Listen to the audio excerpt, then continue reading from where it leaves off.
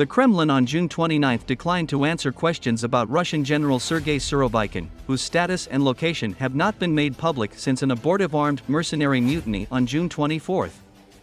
Nicknamed General Armageddon by the Russian press for his aggressive tactics in the Syrian conflict, Surovikin, who is deputy commander of Russian forces in Ukraine, has been absent from view since Saturday, when he appeared in a video appealing to mercenary leader Yevgeny Prigozhin to halt his mutiny.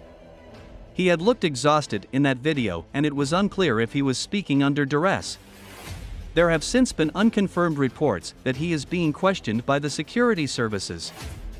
Kremlin spokesman Dmitry Peskov referred questions about Surovikin to the defense ministry, which has so far not made any statement about him. Asked by reporters if the Kremlin could clarify the situation with Surovikin, Peskov said, "No, unfortunately not. So I recommend that you contact the defense ministry, this is its prerogative." When a reporter asked if President Vladimir Putin still continued to trust Surovikin, Peskov said, "He is the supreme commander-in-chief and he works with the defense minister and with the chief of the general staff." Questions about structural units within the ministry, Peskov said, should be addressed to the defense ministry.